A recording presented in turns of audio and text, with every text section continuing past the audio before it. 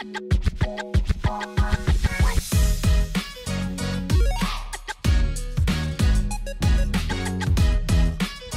everybody, and welcome to the show. I'm James, that's Katie, and that makes this the first ever episode 22 of Cloud Control, the gaming podcast that's not just good, it's good enough. And Kate, you know what? Everyone, it's NHL playoff time. The Stars are in the playoffs. We're cheering for them as a podcast community. And these guys are out here sacrificing their bodies. They're blocking shots. They're taking hits. And they're doing everything they can to win. And I just want you to know, Kate, that's what I'm doing on the podcast here today. Because I'm dealing with a bit of a headache today at this time. And I'm still here to show up to record this today. So I just want you to know I'm battling out there just like my Stars. And, you know, we're going to get through this together. Yeah, that's a sacrifice. Some would say that's like, you know, you got the true athlete spirit. You got your, what did 2K Sports say? You got your head in the game. we are ready to have a podcast. We're ready to have a podcast. That's right. If they can go do that amazing physical toll on their bodies, I can stand here for an hour and change and chat about some video games that I sat on the couch and played earlier today. So it'll be just fine. Everybody, don't worry. Okay. Well, let's get right into it then. Today's show, we're going to talk about I beat Resident Evil 4, everybody. This is exciting. Kate's got another game to talk about too. And then at the end of the show, we're going to point out some of our favorite stuff from the latest Nintendo Indie World, because we always like to go through all the presentations. And there was like, what you say, 23 games announced at the Indie World? That's quite a few. It was only 20 minutes long. Yeah, that's like a game a minute. I think it's 23. With one being like a remaster, and then I think 20 some are like DLCs or like updates and stuff. But yeah, I think 23 announcements, which is great. Cool. All right. Well, we'll get to that at the end of the show, so we'll look forward to that when we get to it. Let's start off. I beat Resident Evil 4, everybody, and I spoke about this on the show last time, and I was really high on it when I played last time. You know, I didn't have too much going on. I want to report, first of all, number one thing off the bat. I said last time there was an audio glitch with my game, and then Kate so inspiringly pointed out that maybe I just had the mic down on my controller, and it turns out that was the problem, and there was no glitch.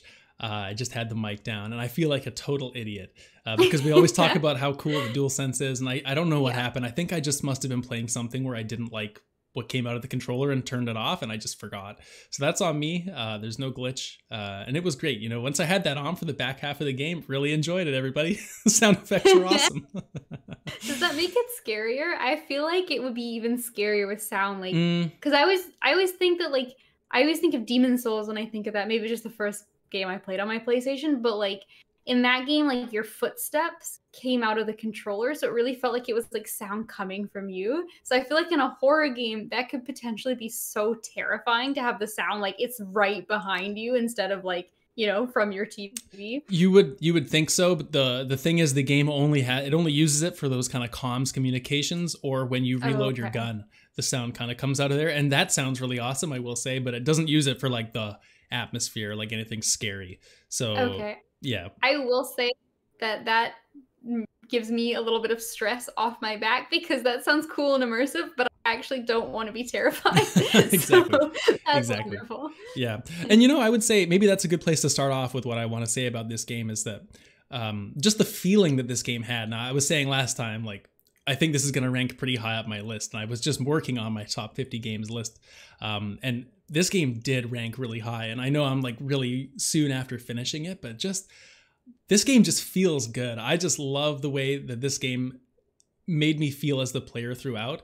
And I think that if you're looking for like a really scary horror game, this probably isn't what you're looking for. Like it definitely is creepy and has like a lot of, you know, really crazy cult stuff and like dismembered bodies and like all that. Like you'll definitely see some scary stuff, but more than that, like I just think the game is like got this great mix of like it's horror, but it's so silly, and there's like a good amount of action, and it's just this amazing package. And coming out of it as the player, I just feel like, you know, it's just paced so perfectly, and you get through this scary part, and then you're like, wow, I can't believe I killed all those guys. I feel so good about myself. I'm just kind of scraping by with these few bullets, and then all of a sudden you're in this next section where you've got tons of ammo and you're just killing a bunch of guys, and it's not scary at all. It's like an arena fight, and then all of a sudden you're through the next door, and you're like flashlight out through this cobweb filled, you know, staircase, and it's just like this excellent pacing throughout. and you just like, I just couldn't wait to see what was next. I can't believe how fast I got through the game, considering, going back to relating what I was saying last time about my experience with Resident Evil 2, which was a game that I feel like I was so slow and scared and like, you know, really got stuck in it in that way because I was almost like apprehensive. But this game just drags you through it at this perfect clip. And you know, the last thing, I guess, I don't know if you have any questions about that, but like the way that it goes, it's like scarier at the start, you know, like a good horror movie, scary at the start, but once you know what the monster is or what the threat is, typically it's like a little less scary. And this game, takes advantage of that so well, because as you get more used to like, these are the zombies, these are the creatures, the last like kind of couple hours of the game are like very action focused, and it just works so well. Yeah, love it.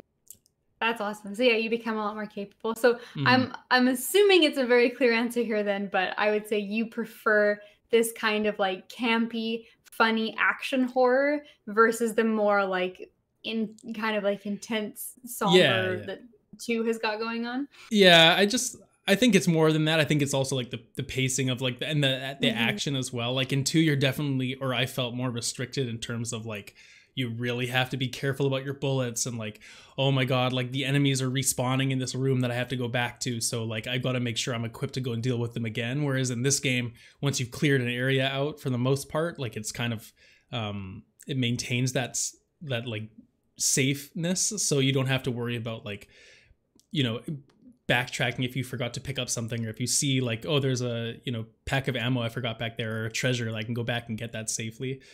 So that's like makes you like, you can sprint and it'll be safe, right? Like it's like you've cleared it out. Whereas another game, you're still sneaking around. Just makes it a lot more approachable, I think.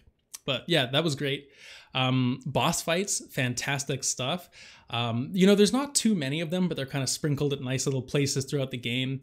They're all creepy and interesting and you know, really fit the tone of the game. I think the bosses, like the story of this game overall is like, it's not really that intense, you know, like there's some narrative, there's some dialogue, but it's not like The Last of Us or God of War, or these games that are really story focused. Like the story is really just the reason to move you from the next point to the next point, to get you to travel and see what the crazy things that you're going to experience on the way are.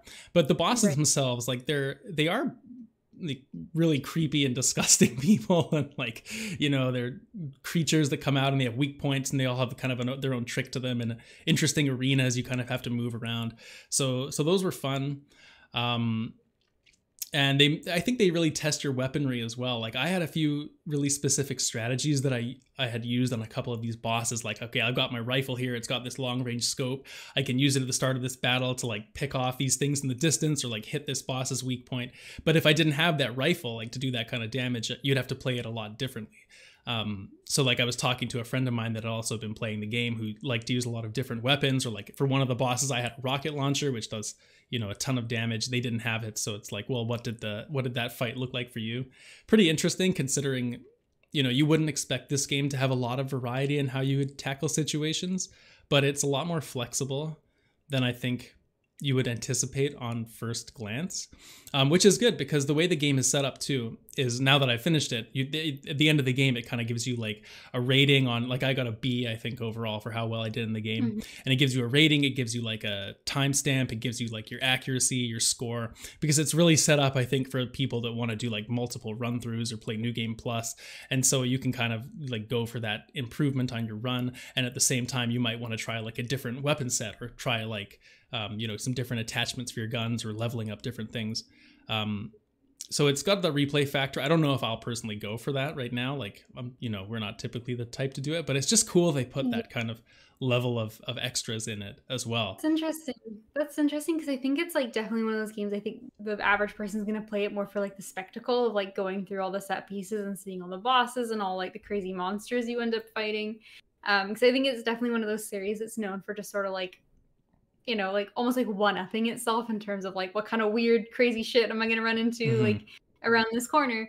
But yeah, there is an interesting level of like I want to say like RPG mechanics, but kind of is with like the different guns and like all the different upgrades that you can put on them. And like there is an amount of customization in the game that is surprising based on like what you would assume at a first glance if you've never played a Resident Evil game. Like I remember that surprising me with Village a lot, of being like, oh, I don't just like, this isn't just my pistol, it's the pistol, but like I go to the bench and here's like 20 things I can do to the pistol to change it, or I just cannot use it at all and use something else. And like I was surprised at that, because typically horror games you are like very restricted in terms of like, here's the, you know, the gun that has a lot of ammo that you're going to use that sucks most of the time, and then save your 2 like good shotgun bullets for when you really need them, you idiot. Like, yeah, exactly. I started using a Magnum near the end of the game.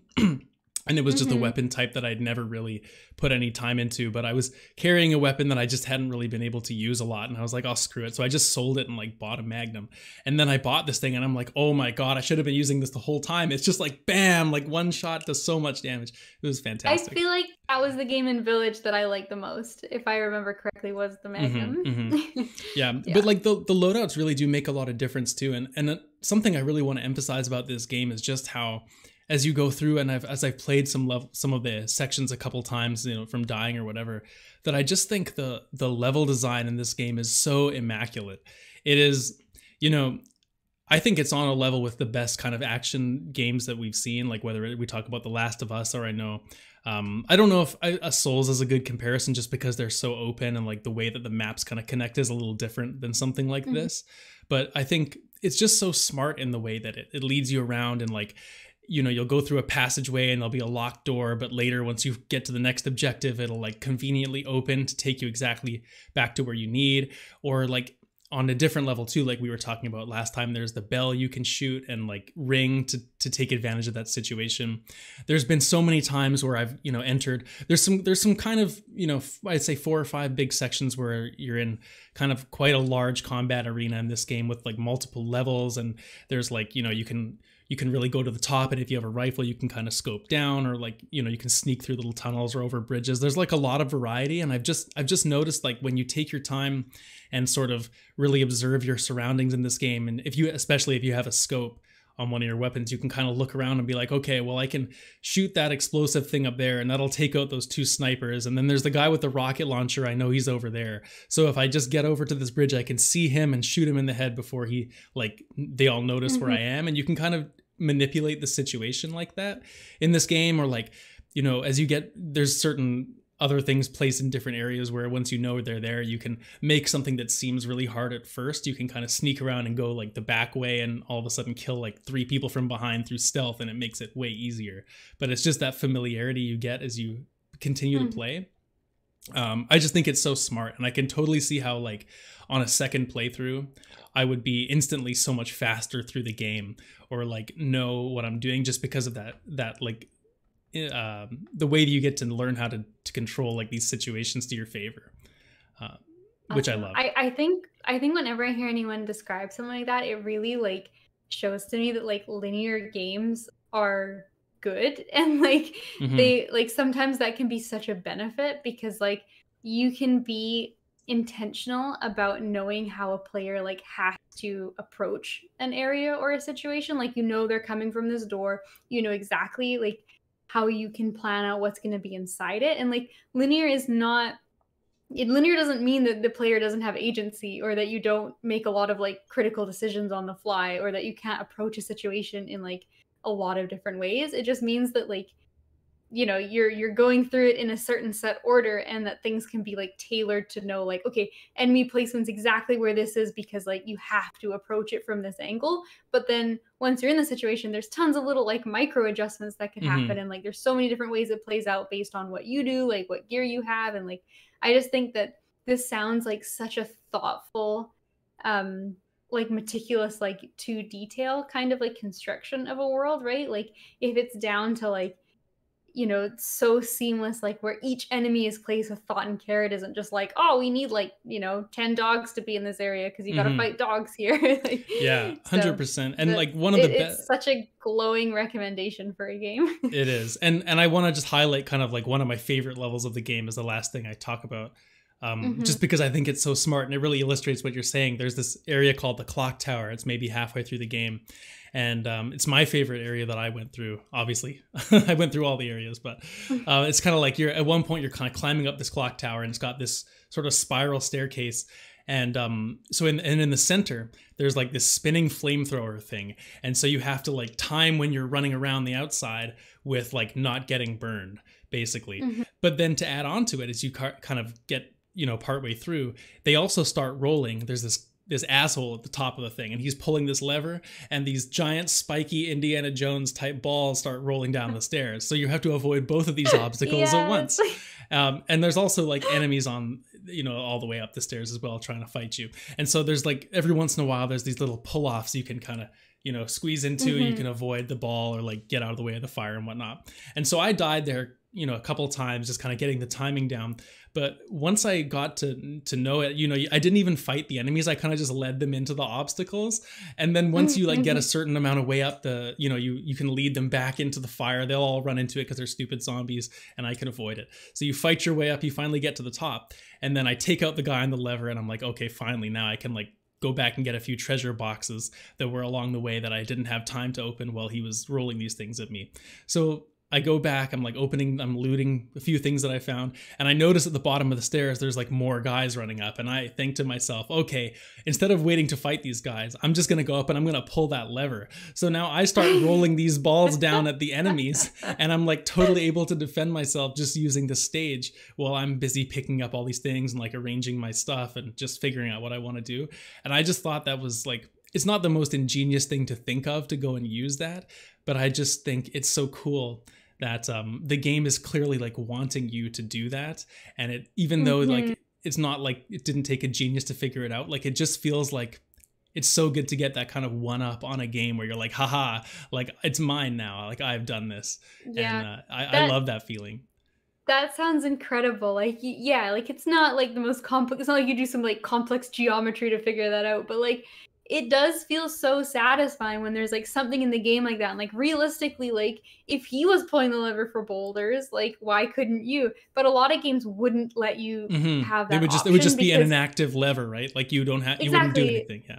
Exactly. A lot of games, it's like, oh, that's just like an obstacle that you overcame, and like now you're done with that puzzle. But like it is so incredibly satisfying when there's that like internal logic to a game where it's like, well, maybe I'm gonna do it, and then it actually works. Like even if you kind of expect it to work, I still feel like it's always like got a little bit of a surprise that it actually does, and then you're just delighted. Yeah, exactly. That's awesome. Exactly. So yeah, I don't know what else I can say. Like, I guess you could nitpick here and there. I would have loved a little bit of better checkpointing at certain places. I do find, like we were talking last time, like it's sort of endearing how they held on to some of the stuff from the first version, like the cheesy, corny, like nothing dialogue is funny. Although I wish Ashley had a little bit more agency. She's just like a helpless woman in this game, and it's totally like, I'm Leon, I'm a guy, I'll help you. I wish I'm wearing my sports sunglasses. Yeah, like, yeah. I got Ashley a pair of glasses too. Actually, I want to let you know. I halfway through, I unlocked this like red pair of Ray-Bans. She looked hilarious as well. Nice. That's so there's those things. I do feel like the checkpointing could have been. I don't know if it was like the same checkpoints as in the first game or whatnot, but there was a couple sections where, I went through the better part of 20 minutes of like taking all these people out systematically in an area. And then like I died at the end to something stupid and had to go back. I just feel like we could have done better there. Like and especially in a horror game too, because once you've gone around and you've seen like what's in the room, like it's not scary anymore. It's just meticulous, and it's not great. So, I mean, could that be improved? Sure, but this game really can't be improved in too many spots, honestly. Like, it is great. You have to play it at some point. That's all I can say. I am so interested in playing this game. Like, it is bumped high up my list. So definitely, like, this will not be the last we hear of Resident Evil 4, because at some point in the near future, I am sure I'll be talking about it. I have one more question for you before we move on, and that is, aside from Ashley as a character, like, what did you think of her mechanically as like a character that you need to protect? Because like this game sometimes gets like joked on as like, oh, it's the ultimate like what's the word? Escort mission. Yeah, it's the ultimate escort mission because it's the whole game. So like, was Ashley like, was that kind of annoying at times, or does it actually work pretty well with being able to command her where to go, or like, you know, No, how much like in peril is she at all times? yeah, there's, you know, like it's interesting when she's with you, like as a companion, and you can kind of do the like follow me close or stay back kind of thing. I really had almost no issue keeping her safe at any time because I just felt like I kept her close to me, and I got like really good. I felt at my positioning where I'd always be like in a good spot, and she was so close to me that it didn't really matter as long as I was smart about like taking out the right enemies. The parts that made it that were harder was there's a few parts where like she has to like unlock a door or something and you have to defend her in one spot, or like she's in she's like holding there's some doors where like you have to hold a lever and like if you let go it'll close, so she has to stand there and hold it open while you go and like do something. And like while she's there, oftentimes like while she's a stationary target that has to stay in one spot, it can be a pain in the ass because they'll come and try and get her while you're off like trying to do something in the other part of the room, so you're kind of like going back and forth. That's a bit of a pain, and those were probably some of my least favorite encounters, but it's honestly not that much, and you get kind of separated from her and brought back, and then, you know, like it's not often you have to deal with it. So I would say that if there was more of it, I might have not liked it, but I think for the amount that it's in there, it's fine. Okay, that's fair. And I think even for the sections, like the sections where you command her, she's close to you, like, do you think it kind of almost like is a benefit because it adds like an extra tension of like something you have to worry about during combat? Like I could see that maybe being a positive in definitely some ways too. I like the way they did it because you're not like what I hate about those kind of missions in other games is like the second you get into a combat you're like, oh my god, this person is so fucked, like all I have to do is watch them and like they're like my main priority. In this game, like I feel as though the zombies are still overall more concerned with you because they're coming for you overall, and that it just happens if like some of them will go for her, but I don't know, they just didn't seem to down her that often. And then when she does get down, it gets tense though, because if she gets hit again when she's down, it's game over for you. Like she doesn't have a health bar or something, she just has like 2 kind of hits, I guess. And so that can cause some stress. But yeah, no, overall it's like not annoying. I wouldn't complain about it a bit, really. I would complain more about her the way she's characterized. You know, that to me is not great, but yeah, the mechanics are fine. Okay, awesome. Yeah, and you have answered all my questions very satisfactorily. And yeah, Resident Evil 4 is in my future. I'm excited and scared. Awesome. It should be in everyone else's future as well. But okay, well, let's talk about something else. I know nothing about Moonscars, Kate, so why don't you enlighten me and the rest of the audience about this delightful game that I assume is somewhat of a 2D Souls-like. That's exactly what it is. Moonscars is one of the 37,000 2D Souls-like games. But I came across it. What initially got me interested in this game over a lot of other options was that I just loved the art style. I found it really interesting and really unique. So for anyone who's watching on YouTube, we've got just some gameplay going of someone just kind of we do. Thank you. All credit to the Collector's Hubs on YouTube for this footage. Yeah, so we've got some gameplay going, and you can see like it's got a very kind of like, I would say like a painted sort of style. Like painted really, pixel art. It's kind of cool. Yeah, like it's really gorgeous, and it's got a really interesting like color scheme. Like I would say like a lot of the areas are kind of like dark, like almost like grayscale, a lot of like really muted colors, but then your main character is dressed like in red, and then whenever you kill an enemy, they get like a bit of a blood splatter that is also red, and it stands out really striking against the really dark browns. So yeah, this game is gorgeous, and that was the first kind of thing. And then it was on Game Pass, and I was like, okay, I'm gonna check it out. And then I read some reviews, and the reviews are very polarizing. Like a lot of reviews are like, this game's great, loved it, had a great time. And other reviews are like, this game is terrible. It has a lot of ideas that don't work. It's always interesting to go into a game when that's kind of the pitch, I find. Yeah, and that almost intrigued me just as much to try it, because I think there's a lot of, I wouldn't be unfair to say there's a lot of saturation in this genre now, especially I find with the 2D ones. Like there's a lot of games that are, you know, this kind of Souls inspired, you lose your stuff on death, and there's hard boss fights, and you know, you get like to choose which weapon you want, and they're kind of like dark fantasy sort of style, and a lot of them end up feeling very similar. But this game, for the faults it may have, I think it does a lot of things that are unique, which I appreciate, because I think like it's nice to have something that isn't just going through the same path. It's kind of trying to like carve its own identity, and whether or not that works perfectly all of the time, I think I at least respect that they like had some creative ideas. And I would be really interested to see like a game number 2 that maybe kind of like perfected them a little bit. So does this game have Metroidvania elements to it then, or like what's the format? I would say it's like very light Metroidvania. Like you do kind of go through different areas, and there are definitely like some spots where it's like, okay, you have to be able to like, there's like a big dash you get that you can go over gaps, so you can find them and you don't know how to progress this area, so you've got to go and like find somewhere else to go until you get the upgrade, and you can come back and do the dash. So it's got a couple of those. I would say it's very light though. It's like 2 or maybe 3 upgrades that you could consider like needing to traverse the world. But for the most part, it's kind of just, it's definitely more about the combat than platforming. Although I would say she's quite a satisfying character to move, especially when you get a double dash, because then Mario you can Kart be, like, double dash, shout quick. out everybody. Mario Kart double, yeah, you get another character that just kind of follows you around, throws shells at the back, punches people from behind. Punches people, yeah. So the kind of like the gimmick of this game is that you start out, you just have a sword, you have like a basic attack, and then you have 2 like spell slots is how I would describe them.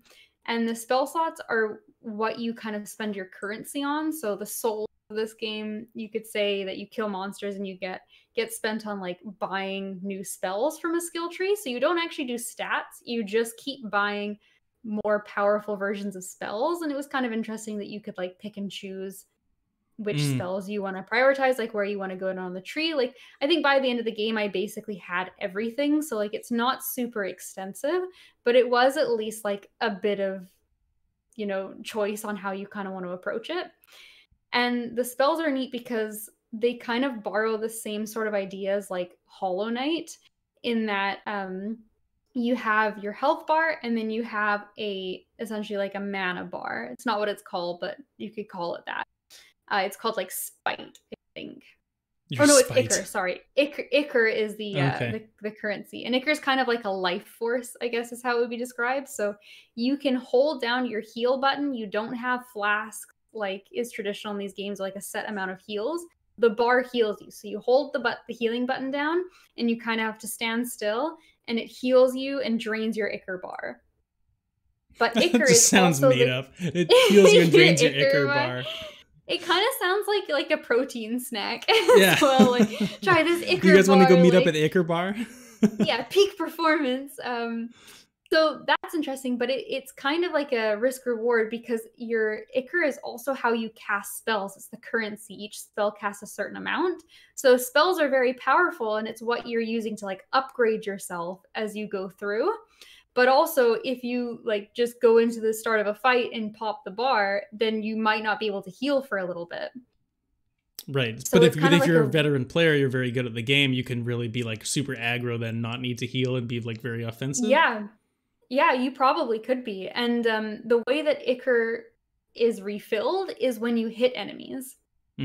So you're really incentivized to be aggressive, but at the same time, like that's your health resource as well. So it's this really nice balance of like, you go in, you're fighting a bit, and then you take some damage, you're like, oh fuck, I've got to heal, but like you don't have Ichor, so you have to go back in to fight them a bit more to have the capability to heal. So yeah, it's the exact same system that's in Hollow Knight.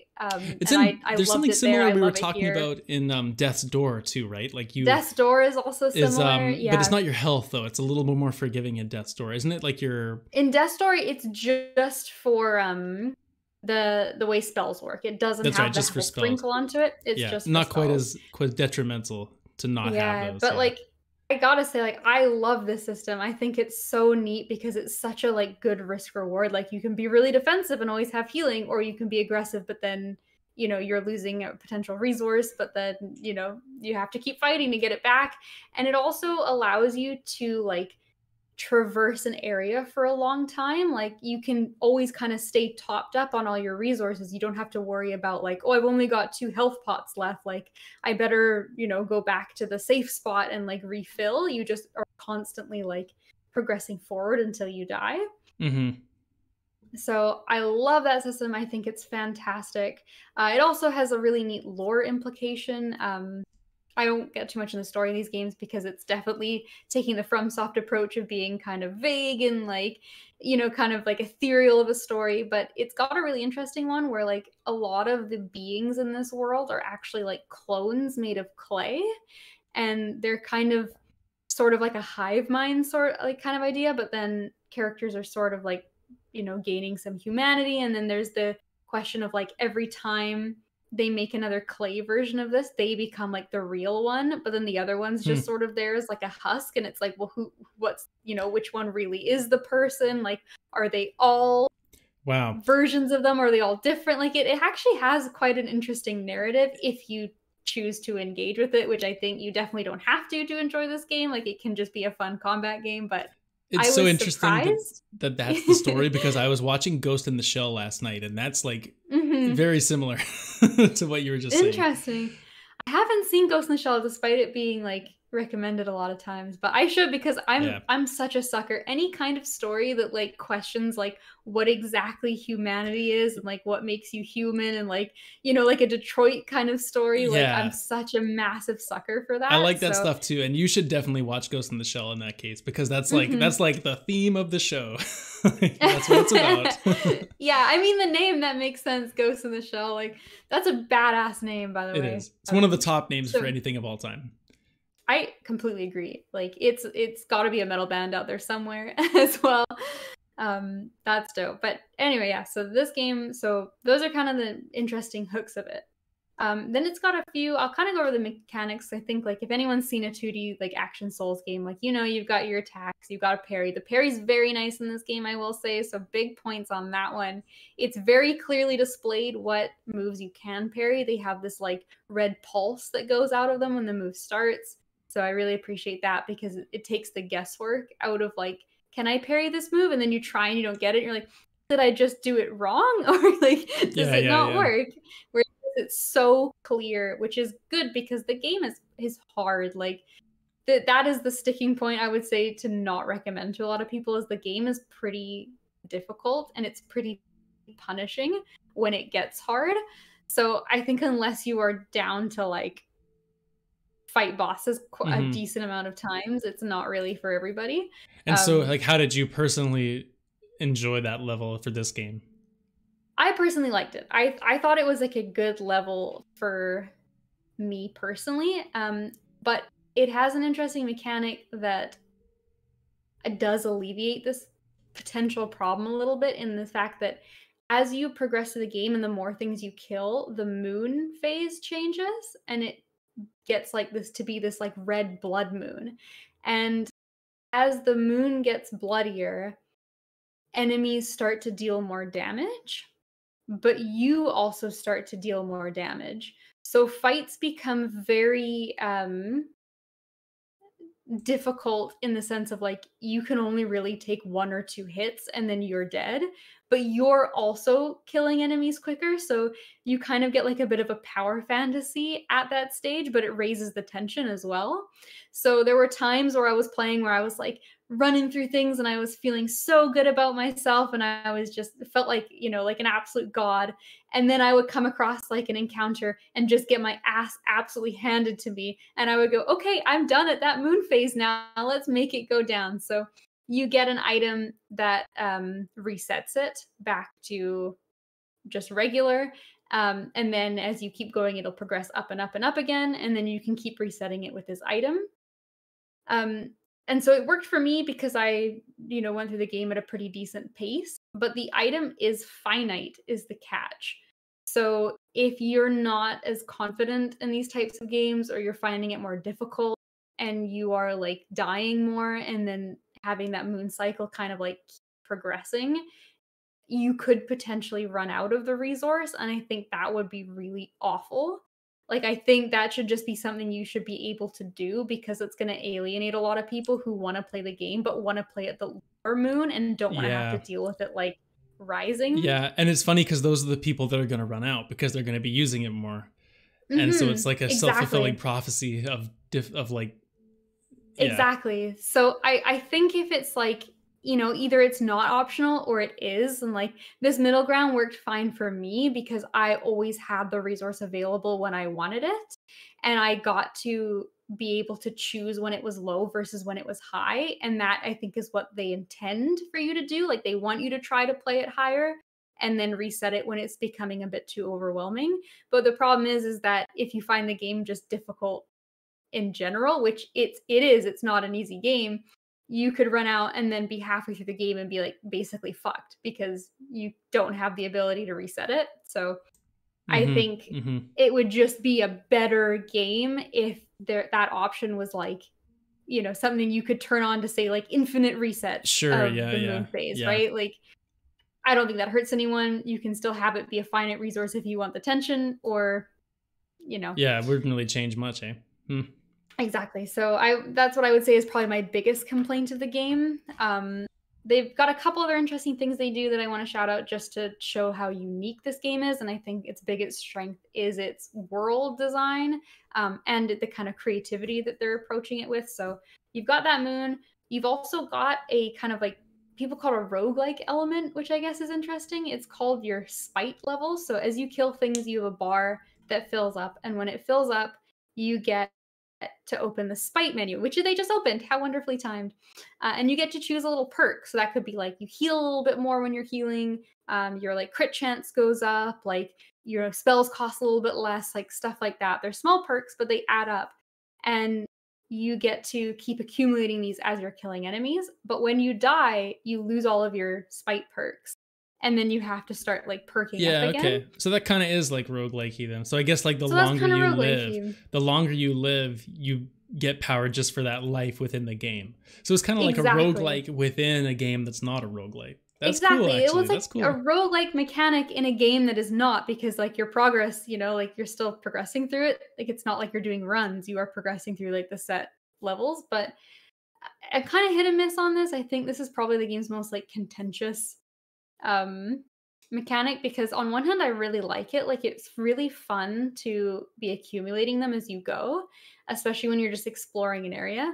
But the downside is that when you're doing a boss, you just kind of you show up, you've got all your spite things, you fight the boss, you die because the boss is hard and you haven't learned what all their moves are yet. And then you go back up to them and you're like, I have no spite like levels. Like maybe you get one on the way because like there's usually a few enemies on your way to the boss from the mirror, which are these games bonfires. So maybe you get one, but like you're kind of feeling a little bit like weaker than you normally would be because you're used to having accumulated a few. So your options are either keep fighting the boss without any spite or go and grind and then come back and fight the boss after, which like to me that just sounds really tedious. So I ended up Yeah, just yeah. fighting them like at base strength because I didn't want to waste my time Yeah, and what are you going going to and do like like accumulating more. okay, I've practiced this boss for half an hour. Now I'm feeling I'm going to go for a good run. So I'm going to go grind for some spite for 20 minutes and then challenge the boss and hope I don't die. And then, like, yeah, I know what you Yeah, mean. like it just I think it's one of those things where like it was a neat idea and I really love how it works when you're exploring an area because like you do just build it up and then if you die like whatever there's still so much more of the area to explore so like you just feel like it's constantly like happening and it's really nice too because it kind of works with the moon phase so like as the moon is rising you are also getting more spite so you're also getting stronger to like keep pace with that a little bit but and then it just kind of all falls apart at the bosses because it's like, well, I'll just ignore this mechanic, but it sort of feels like it's supposed to be like a choice. Like, is it worth it to go, like kill stuff on the way and farm it up? But it's not really worth it because it's just tedious, right? Like, it stops being a decision of is this like a smart strategy and just becomes do I want to waste 5 minutes at the start of every boss Yeah. fight, which This the is- answer is no. Yeah, this is exactly how I feel about my biggest complaint about the number 11 game on my list, which I love and love so much, Bloodborne. Why the fuck don't they just start you with max blood vials every time? It's such bullshit that you have to go and farm those. Like, oh my god, what a nightmare. 100%. Blood vial farming is by far the worst part of Bloodborne. And like, again, it just goes back to the same argument of like, it doesn't make the game more difficult. It just makes it just more, wastes your time. It just either wastes your time or makes it more inaccessible for people who like are gonna die more. Yeah, like me. Because when I had to go fight the cleric beast for the first time playing the game, it wasn't just run to the cleric beast, it was first farm enough blood vials so I don't die in 2 seconds to the cleric beast, and then go fight him to learn his moves to die and then have to farm more blood vial. Like, oh my god. Yeah. What a nightmare. It's something that like in theory seems like it could be an interesting mechanic because like, oh, it adds a level of like tension, but it just makes it tedious. It doesn't work. So the tension comes from running out of blood vials in a fight, not from having to farm them mundanely in between. I agree. Anyways, 100%. we're on a tangent. I agree. Yeah. Anyway, as someone with a Bloodborne tattoo, I agree. That's a shitty part of Bloodborne. That's like the only part. That's like the only part. It's horrible. Yeah, everything else 10 out of 10. Blood vial farming 0 out of 10. But yeah, I would say Moonscars was a really neat experience. It kind of it felt really fresh, I think, in a space where I fucking love Soul-like games, so like I want to play basically all of them. They're all on my list. But it does feel refreshing to get something that has a bit more of a unique identity, or at least is trying out some new ideas. And they don't always work perfectly, but I think for the most part, I enjoyed a lot of the mechanics. And I guess there's one last one I'll just briefly say, like you get like a special attack that you keep getting to choose. And so you've got one where like you do like a big whirlwind and it applies like a damage over time. You've got one where you kind of throw the spear out and it comes back to you and it like slows enemies or something. So they all kind of do something a little bit different, but you keep getting to change them as you go. So I like that for just having a bit of variety. Like I don't typically do like tons of different builds in these kind of games. Like I kind of just do the same thing every game because I like what I like. But having a little bit of like, you know, every like 40 minutes or so, I got to choose a different ability to use was kind of fun. It just kept it a little bit more varied. And it was like, oh, cool. Like I've never tried the big axe out. I'll try the big axe, which normally in a game, I would never try the big axe because it sounds big and slow. And then I got it and I was like, I don't like it. But I was glad I tried it. But yeah, I would say if you like these like games and you're down for something that's going to be a bit more demanding of a challenge, but actually has a really interesting story and just is a little bit different, I 100% recommend Moonscars. If you like the genre but are not the biggest fan of it and think that you might, you know, not have the patience for something a little bit more abrasive, I would say maybe no, but at least Google the game just to see how pretty it is. And then you don't have to buy it. It's also on Game Pass, so you know. Yeah, check it out on Game Pass. I mean, come on. Yeah. That's awesome. You know, okay, first of all, one thing. Sorry if anyone can hear the piano going on my side. My upstairs neighbor is playing the piano. She is a very good pianist, but not exactly the greatest for podcasting. So apologies there. Well, I can't hear the piano. So hopefully that means everyone else can't. But also, if everyone can and I can't, I feel a little left out because her piano is lovely. That's right, yeah.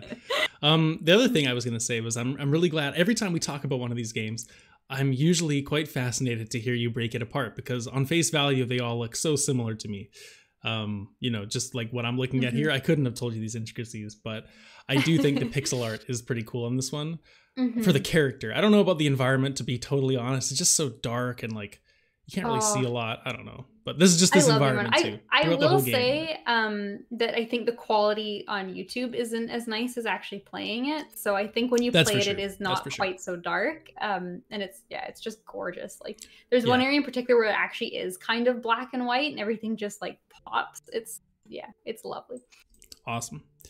All right, well, let's change gears a little bit here and let's talk about Nintendo Indie World, which happened a couple of days ago. And there was a ton of different announcements from lovely, Nintendo indie publishers. And we're just going to talk about some of our favorite stuff from the show because there was quite a lot of stuff announced. I've got a little video of it playing here. We'll just have it in the background. So where do you want to start, Kate? Like, what stuck out to you here? How'd you enjoy the show? I mean, I loved it. I don't think I can ever watch a like indie showcase and not love it. Like, I can't say there's like tons of games for me, but I just think it's like delightful to watch all these kind of like cute and creative games come out. I guess if I wanted to shout one out, I mean, I got it. Like, I'll just go for like the low hanging fruit for me. Like, Blasphemous 2 is coming out. Like, as I just talked about at length, it's another 2D Souls like game. I haven't actually played the first Blasphemous, but it's one on the list. And so I think maybe with the sequel that I definitely want to check the first one out. And I've heard really good things. So exciting to get a follow up game. Yeah, for sure. I think the number one for me, and you know what's funny is like this is I agree, like this indie world is definitely one where I wouldn't say there's anything that's like, wow, I have to get this. A lot of times there's usually at least one or two indies where I'm like, wow, this is really awesome. I was really hoping to see Plucky Squire, to be honest. Like that's what was. Oh my god, that game looks so fucking good. Yeah. I want to play Plucky Squire so badly. Same here. That's like, oh man, yeah. We'll have to do an episode to talk about our most anticipated for the rest of the year or something. We've been on a lot of sidetracks this episode. This has been good. This has been a good episode. What I was going to say, my thing that stood out to me was Crime O'Clock, coming out later in June this year. Yes. Now this game, it instantly stuck out because of the visuals. It looks like Where's Waldo?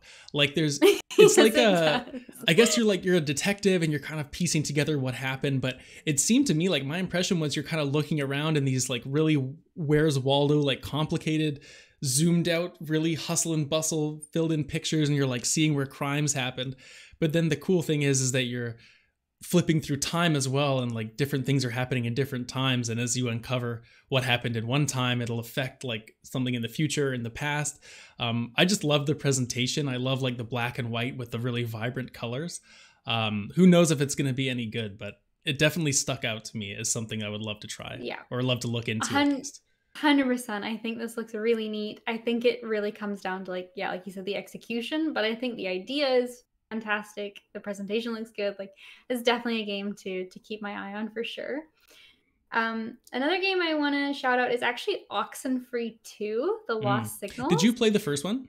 I did play the first one. Because I played the first one too.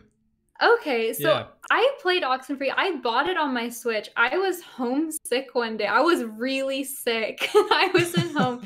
I had to stay home from work. And I was like wanting to play a game, but I was like, oh, all these games I have are like, they're too much effort. Like, I just can't be bothered. And so I ended up just like on a whim buying Oxenfree from the Nintendo eShop. And I really enjoyed it, like more than I thought I was going to. Like, it's kind of a neat, like paranormal story, but it plays with time in a really interesting way, and like there's almost parts of the game where you get stuck in a time loop, and it has like, the characters are just sort of endearing as well. Like, I ended up buying into the relationship of like the young girl who's there with like a friend, and they're kind of in that like growing up process of like moving away, or like what they're gonna do with the rest of their lives. So there's sort of just like a really grounded story going on at the same time as you're getting like creepy paranormal haunted. Yeah. It's interesting that you feel that way. For me, Oxenfree, like everything you're saying about it is true, and that is the way it is. But for some reason, it didn't land with me the same way. Like, I felt like I think I got lost a few times, and I found myself kind of wandering the island, and it just kind of took me out of it a bit. And I think the other thing was I took a bit of a break in between when I was playing it, so I maybe wasn't as familiar with the story, which isn't the game's fault. That's my fault. But I know like the game is really well received by most people, I think. So I'm glad you're excited for the second one.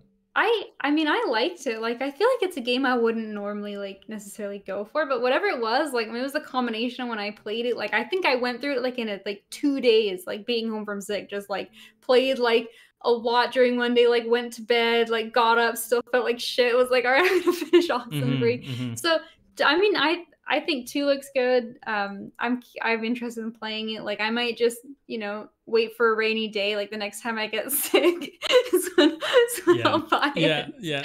Kind of keep the Oxenfree tradition going. Hey, Night School Studios, the studio that makes that, is a Netflix studio. So there's potential we might get that game on the Netflix app. For free. That would be neat. It would also make a really good show, I think, if Netflix wanted to take it down that avenue. It would. They could totally like Stranger Things it up and have some kids 100%. On an island or something. It has a really Stranger Thing vibe. That's a good comparison to make. Okay, so the game I want to talk about, and like cross your fingers, everybody, because this is really like, this is a 0 out of 10 game, or it could be like a 10 out of 10 fun time. This is played up. This is basically Overcooked, but you're running the whole restaurant. Yeah. I mean, who knows? Because this game, like, it could just be total garbage. Like, some of these games just end up not being good at all. But if this thing is executed well and it's really overcooked, but you're also serving people, like, we have to play this game. And it's a roguelike, and you're like, as you're going, you're like serving and unlocking things. I can just envision it now. Like, it's you, it's me, it's 2 other friends. It's like, okay, Kate, you're running the kitchen, I'm running the front of house. And then someone's over here doing the dishes, someone's here. Oh, what upgrade are we taking? Oh, we're buying new ovens for our fridge, or ovens for our kitchen, because we're gonna, like, you know, it would just be so much fun to play that. I think we'd have a blast if it 100%. Like, you cannot get the elephant in the room comparison. Like, this is just Overcooked, but they've like changed the format, which, like, I guess that's kind of shitty in some ways, but in other ways it's like, that's what I want. Yeah, Overcooked as a roguelike is genius, as long as it's got like interesting things to unlock and whatnot, you know? Yeah, it reminds me of like if you took Overcooked and like Diner Dash and put them together, and like this made game it made me really want to play Diner Dash, which is like a game I have not thought about in many years. Shout out to Diner Dash. Shout out to Diner Dash. In the days I used to download the free trial, like 20 times in a row to play, like, for an evening. It was that and Insane Aquarium. We never had the full versions. Right. We just played the demos over and over for hours. That's right. I fucking loved that game. Like, I want to see a revival of that. But, like, yeah, Played Up, which is a great name for it, looks like it could be phenomenal. And at the very least, like, I feel like even if it's not good, like, it's one night of like having some drinks and having fun. It just can't be bad. So. It just can't be bad. Yeah. That's all. That's all. Yeah, that's a neat pick. I want to shout out just very briefly Cult of the Lamb getting an update. It's got some like different variations of bosses, maybe in like a Hades kind of way. And it's got like some new areas and like new stuff to do at your camp, and it's just got what seems to be like a relatively like decent upgrade. And I remember looking at thinking like, oh, this is all cool stuff, but like it doesn't sound like a paid DLC, so I really hope they don't charge you for it. And then of course it was a free DLC, like a free update, so just shout out to them. Like I think that's such a good sign from a developer when they're putting out like free updates to a game that like seemed like it was finished in the first place. And I haven't played Call of the Lamb. It's been on my list for a while. I thought it looked really neat. And this just makes me like, you know, want to play it even more. So to Call of the Lamb and putting out free DLCs, because like you definitely could have charged $15 for that and you didn't. So tons of respect. Yeah. You know, it's so funny. Cult of the Lamb, I almost bought it the other day. It's on sale on the Switch right now. It's only $18. And we'll now get this DLC. So if you want to get it, you know, it'd be fun. Maybe both of us could get it. We could talk about it. Yeah, it does seem like a good Switch game. Yeah. Speaking of, it also used to run like shit on the Switch. Apparently it was updated now and it's actually like fine. So that's good. Okay. Speaking of games that give out free DLC like it's just Christmas every day, and they always give out tons of DLC for free. It's Yacht Club and Shovel Knight Pocket Dungeon, the game that just keeps on giving. Oh, Shovel Knight just keeps on giving in general, but free DLC for Pocket Dungeon. Now, Pocket Dungeon I have not played, and I feel like that's really sinful because of how much I love, you know, Shovel Knight regular. But Pocket Dungeon, for what to its credit, looks like an excellent puzzle game. You know, it's got like so much going for it in terms of like the Shovel Knight flavor on what those type of like puzzle games can be. I think that the fact that it's called Pocket Dungeon is not great for it because it's not a mobile game. Like it really does sound like a mobile game, doesn't it? I don't know if it's on mobile, like it might be, and there's nothing wrong with it if it is, but like this is a Switch game and like it's on your PS4 and like this is not a mobile first game, and I feel like that's like not good. I just want to say that, but like there's just so much content in here, right? Like you're playing a Shovel Knight, there's like 2 new characters, there's different like things you pick up, there's equipment. Like this is like, why is this game even going as hard as it does? Like it's just a matching game, you know, but it's like just the level of quality they put into this franchise is unbelievable. And it's like, it's a matter of if not when I play Pocket Dungeon, but it's definitely like moving up because of getting this DLC, right? Like it's just added value that's coming in for free, like you said. Yeah, absolutely. I'm surprised it took you this long to mention that. I was like, oh, there's a Shovel Knight thing. I know. It's just because I haven't played Pocket Dungeon, you know? Yeah, exactly. But hey, it seems like the best time to get into it. I think there's one One other more? thing I had on mind to mention, and this one's interesting because like I don't know how much like the trailer for the game really interests me, but like I just gotta shout out Animal Well, like Yeah, okay. Donkey showed up. it is, yeah, so Donkey was here, which is crazy. It's oh, I'm blanking on what his studio is called. Big Mode Big Games, Mode, that's yeah. it. So he made Big Mode, and this is like the first game being published by Big Mode, which is Animal Well. And it looks like a really Speaking of Donkey, he's strange. gonna show up on Here, the here he TV is. Yeah, right he's now gonna on fall the in that video. river real quick.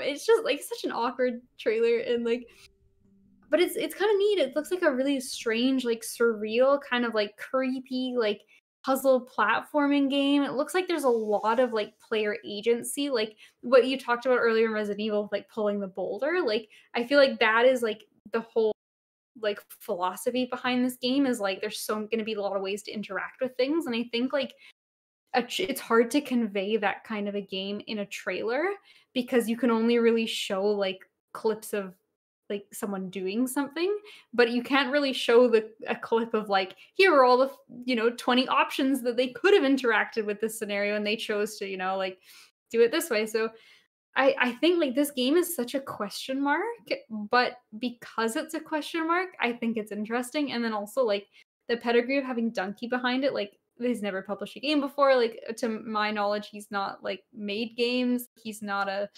game developer, but from what I've seen of his channel, like yeah, there's just some like funny, dumb jokey videos, but he's also done some what I think are really interesting breakdowns of games on his channel, and I think he's actually got a really creative mind for it, and I think the things he looks for are like really unique experiences that kind of push the envelope of like how mechanics can interact with a game and like change how you approach something. So all of that packaged up into like a weird as fuck looking game like Animal Well, like I'm really curious about it. Like it strikes me as almost like doing like what Undertale did and just kind of like blowing people away in a sense. So Mm-hmm. it's got a lot of potential. Yeah, that's what I was gonna say about the game is like Animal Well itself, very dramatic piano music going on here now. For those that can hear. Animal Well. Sounds like there's a train that's about to like run off a track. That's what's kind of going on. Oh no, Spider-Man. Animal Well, like yeah, to me the game isn't what's fascinating. It's how does it do as Donkey's first publishing deal. Just because like as a very notable person that critiques and talks about games online, what would happen if he like published a flop, or like something to that effect. I don't think that'll be the case. Like, and he probably doesn't even have that much involvement in the game being made itself. He's publishing, right? Like if he knows what he's looking for, like that's a very interesting thing because there's not been a lot of people like of his. Maybe I'm talking to my ass here a little bit, but it seems like there's not a lot of people coming from like where his background that are like now just like all of a sudden publishing and like able to bring games from his perspective to the forefront. Like it's a very unique position. So I hope it's successful because I agree, like when he's being critical and like not doing the joke stuff, like I agree with a lot of what he says. So it'll be cool to see like if he's selected the right game to show off like something he's proud of for the first one.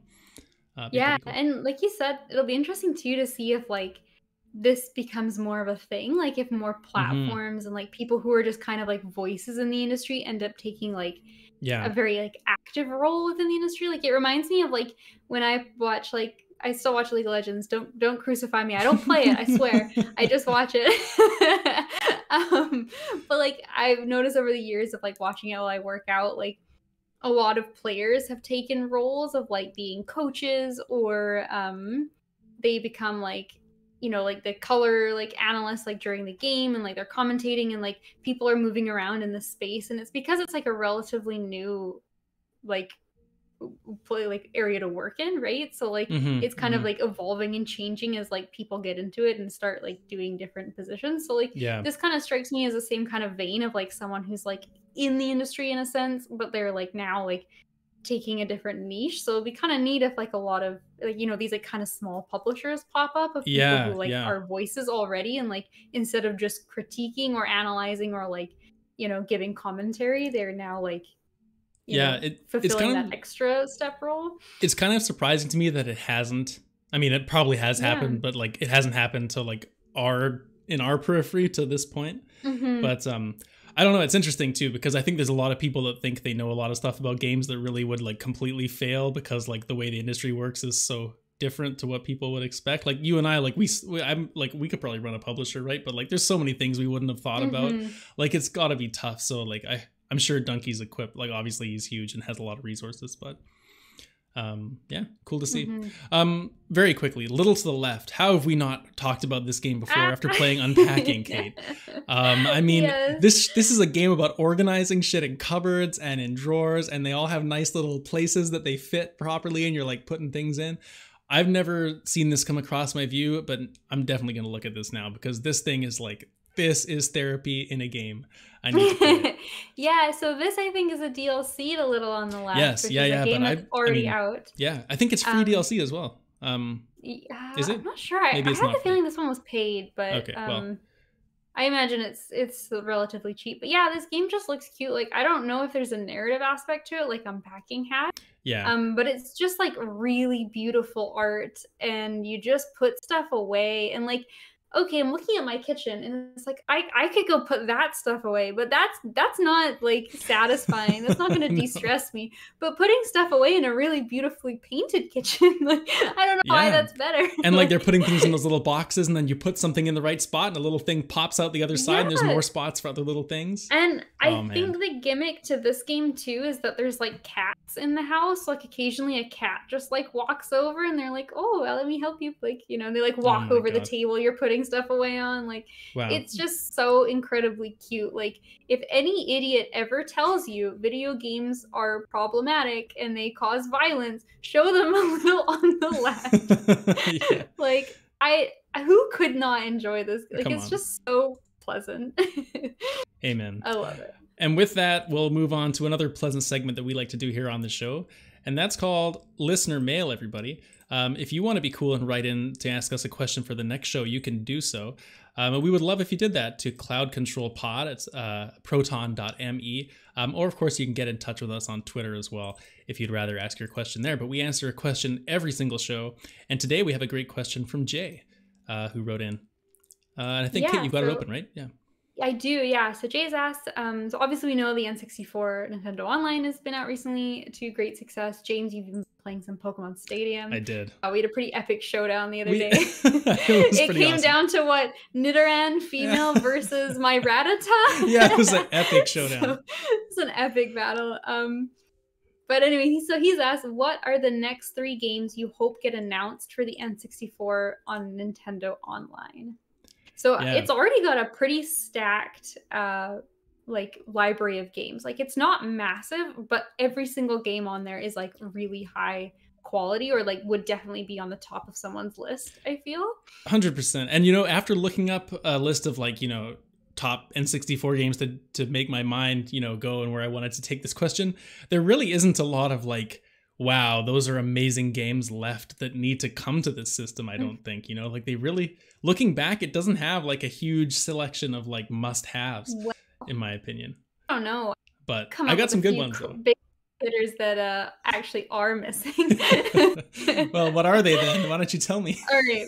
Well, so the problem is I've actually come up with 5 games I really want to be on there. So I'll give you my 3 and maybe 2 honorable mentions. But I just have to shout out the game I would have put on here, but was shocked to find out is actually already there, is Pokemon Puzzle League. Yeah. Because we had that game and it was fun. It was basically just like Tetris, but like the blocks were like Pokemon. Yeah, it's like Bejeweled more so. Like you're switching the places of things. Yeah, maybe it was more like Bejeweled, but it was like they were like the Pokemon elements, and if you got on a fire, like a fire Pokemon would like attack the enemy or something. It was like a versus, like it was just like it probably wasn't good, but I remember it being really fun, and I was shocked that it made it on the list of games on the N64.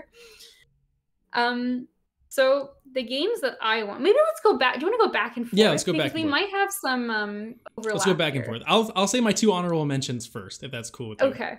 Number 1 is going to be shoot, what's it called? Snowboard Kids. Because I have a different racing game on here, and I just couldn't put Snowboard Kids. Oh my on there. God. Okay, I have the exact same thing. Snowboard Kids was actually the first game I wrote down and thought Yeah. of because like it probably I have no idea if it's good, but I remember renting it a few times and it was fun and like you just played as like random kids like snowboarding. Yeah, it was. I mean, who knows if it Yeah. was any good, like you said, right? And the other one I wanted to shout out was Tony Hawk's Pro Skater 2, just for you, and just because I've actually never really played it to completion, and I think it's good from what I've seen, but I would like to play it one day just to, go through and see why it's so renowned as one of the best games of all time. Wow. That's all. Shockingly, I don't have that on my list. And I really hope they don't put that trash on the online system that I don't even pay for. No, I'm just kidding. That's certainly fun. My other honorable mention is Diddy Kong Racing. I put it with Snowboard Kids as like two good racing games. Diddy Kong had like the cool story mode I remember being really fun, and obviously like the best level was the one where you flew around in the volcano and like carried the eggs. Yeah, that was fun. Like that was fun. the best part of the game, and I'll fight anyone on that. I totally agree. Okay, that's all your those are honorable mentions. Okay. Yeah. So the first game, then, this will lead me into my first one. My first one is Diddy Kong Racing, and I think that's a great kart racer. And you know what is so cool about it? I just remember being in the plane, like being able to choose the plane or the cart or the hovercraft, and thinking like, after being such a Mario Kart fan before that, being like, wow, this is so cool having 3 vehicles. Like, this is a total game changer. And like doing the story mode was so fun, going around that hub world and like figuring out how to, get behind the waterfall and all this stuff. I just thought that was a great experience. Who knows if it's still fun now? Mario Kart's probably better, but fun game. I would say Mario Kart's like a better franchise overall, but for the N64 entries, I would say Diddy Kong kicks Mario Kart ass for the N64. I think for sure. Like, there's so much more to do. There's the area. Like, I even think like when you get items, you can like use them right away, or you can keep going to get another item to like upgrade them. So like there's an element of strategy that Mario doesn't have. Like it was like I would love to see this come out as like a new 2024 like reimagining. The story, the single player story mode is really what sets it apart. Like if it's way beyond what Mario had. Right, there was like boss races and stuff. Like it was really cool. Yeah, like CTR as well. Honestly, CTR, same thing. Yeah, it's really Mario Kart that lacks. Okay, so that is probably the correct answer. But I went the chaos route, and for my racing game, I said I want Iggy's Wrecking Balls. I picked Iggy's Wrecking Balls too. It's my third game. Yes. Okay, so. This game, it's honestly more out of curiosity because like I was racking my brain for like what N64 games did we play, and then I got reminded of this. Like it's some kind of like Lovecraftian horror racing game. Like you were like these weird balls, but they all had like faces, and like one was a dinosaur. I want to say one was like a clown. Like it was kind of repulsive to look at, to be honest. Yeah, they're weird. I'm gonna bring up a video for those watching on video. And that guy was just teeth. He's just teeth. Oh my God, Charlie, he's a clown. Like it's so incredibly ugly. But the weird thing was like you'd race, but like you use like all had mouths and like tongues, and you'd use like the tongue to like grapple on stuff. So like a lot of the races would be like actually like going up a tower or something, because you'd be like grappling up to platforms, and like it was just so weird. And well, I think it's probably the worst racing game we've talked about so far. It's the one I want to replay the most because like it's so weird and I want to remember exactly what it was like. Yeah, the more we're watching at this video now, I don't think it was good. But no, I almost guarantee it was bad. But like you could get pretty good momentum with like grappling up this stuff. And like I feel like the swinging was not easy. Like you had to get okay at it. Yeah, I mean, I would love to try this too. We should try this sometime. Yeah. Iggy's Wrecking Ball, folks. It's not because it's a good game. It's because it would be the most interested to go back and revisit it than the other games. Yeah, no, I'm with you too. But I picked it for the same reason. And I just remember that we rented it so often. Like I remember we would always go to Blockbuster and rent a game, once a month or whatever. And this was like probably like 3 or 4 times at least we'd rented this, like to the point where we probably should have just bought it at some point, but never did. I think it was like hard to find. Like I don't know. I'd never known anyone else that's owned this game. Like, it's just one of those weird ones that was on the rental shelf, and we just kind of played it. Who knows? The other game I had on my list that we've not talked about yet was Star Wars Pod Racer. That was an N64 game. I think we actually had it on the computer out of like some like PC thing or something, but this was an N64 game. And you know, it's weird that I went with 3 racing games, but the N64 I guess was good for that. I remember Pod Racer just being so fun, and like the thing I liked about it the most was that you got to see like your engines and their like health meters, and I thought that was so cool back in the day, because you'd crash in Mario Kart and it doesn't matter, but Pod Racer you'd have like, oh shit, my left engine is like on fire and braking, like I can't crash on the left because it's gonna break, so now I have to drive like really cautiously and like protect that side. It's just kind of a cool wrinkle. I mean, I can't remember the characters. I think Sebulba is one of them. I like his name, so I remember him being cool. So yeah, that was fun. I mean, it was a hard game from what I remember. I know there was like a jump, like that ice level at some point. You had to go over a jump, and it was so hard to like line your pod racer up. But then again, why does it matter if you're on ice, like you're hovering? It really doesn't make any sense. There were a couple levels that had jumps. It was definitely one of the more difficult games. I think I read something about it, about how like unbalanced it was with like, because you choose your racer and then you choose like the pod racer. Yeah. Is it called a pod racer? A racer? Yeah. Or is it the racer's pod? Is the pod racer? Is the pod racer the racer or the vehicle? Star Wars nerds, help us out. I don't know. So you choose your vehicle for locomotion, and you choose your pilot of the vehicle as 2 separate things, if I remember correctly. No. I think they come together. I think they all had their own. I'm almost 100% sure. In story mode, you had to use it, but then in like the regular races, you could like mix and match, I want to say. But I'm pretty sure I read something that somewhere like is so objectively worse that like there's a level where like it has a big jump, and some characters and like their pods just legitimately can't make it over that jump. Like it's physically impossible for them because they have like crappier stats than other racers. And I don't know if that's true. I just remember reading that on the internet somewhere, and like it's totally the kind of game where you could see that like being legitimate. That makes me feel a lot better, because I remember not making the jump often. So I would just like to think that my favorite character was slow. That's all. Like I'm pretty sure it's like the shark guy. Like I think there's like a shark alien, and he cannot make that jump. Awesome. So I mean, obviously Anakin can. Like he's the best 10-year-old ever. But like it's a hard jump. Man, that's all my games I got for this. This is great. I'd like all these games to come to N64. I agree with your list. I've got 2 other games that we haven't talked about that are on my list, because I only had Iggy's as the double up. I put Smash, the OG like Smash that's Bros. not on there. That's true. It's not on there, and I mean, I think Smash Ultimate like is the pinnacle Smash game. Like I think that like if I want to play Smash, like Smash Ultimate is obviously like the best choice. But I think it would be fun to go back and have a night or 2 of like reliving the old game, because we played that so much. Like our N64 was like a Smash console, like largely like we played so much. Like the levels are so nostalgic, and like all the old characters, and I'd love some of them really too. haven't changed much, but I would love to go back and like see what it feels like. And then the last game I put on here is a game I legitimately just want to play, like not just out of curiosity, but the like original like Banjo game on the N64. Like that is such a highly acclaimed like he came to Smash. It's such a highly acclaimed series, and the N64 one is supposed to be like the like golden one, and so I've never played it. And if it was on the Switch online and I could, I had access to it, and in a fantasy world we were allowed to buy a month and not have to subscribe the whole year, I would just be interested to go back and try like such a highly acclaimed game.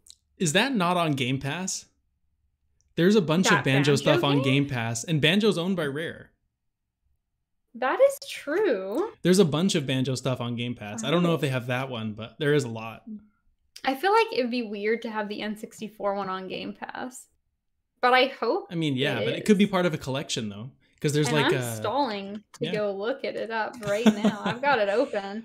Right. There are no search results found for Banjo, but you know what? I wonder, it might be a console only. I have PC Game Pass. Yeah, it could be. We'll look into it. So Mm-hmm. I'll have to do some research. But anyway, great I hear episode. he's a pretty here, bear. So yeah. Are you more of a Banjo or a Kazooie fan? Because I like Kazooie. I'm all about Kazooie. Yeah. Banjo's kind of weird. I don't know. Yeah, I don't know. Isn't he's like kind of the dumb one, right? Kazooie. I mean, I assume he's dumb because that's the way it's got to work. I don't know. Seems like the trope, yeah. right? Yeah. Mm-hmm. Yeah. Our bias is always correct. So the band is an absolute himbo. Exactly. Oh man, that's the quote you come to this podcast for, everybody. Banjo is an absolute himbo. Banjo's a himbo. And Kazooie's like, I don't know. Maybe I think Kazooie's like rude or something. Like they're kind of like a weird something like duo, that. if I remember correctly. I don't know. Oh, no. Folks, this has been a podcast. Thank you so much for joining us. You've stuck through it all the way here. I think this has been a great show. We've talked about some good stuff and given you some excellent N64 recommendations, not only if they come to N64, but also if you want to look up some kind of emulation thing. I'm not going to stop you, so go look at these great games. Play some Mickey's Wrecking Balls and enjoy yourself. Ladies and gentlemen, boys and girls and everything in between, this has been Cloud Control. And we'll be back next week. So remember, this is the gaming podcast. It's not just good, it's good enough. And we'll see you on the next episode.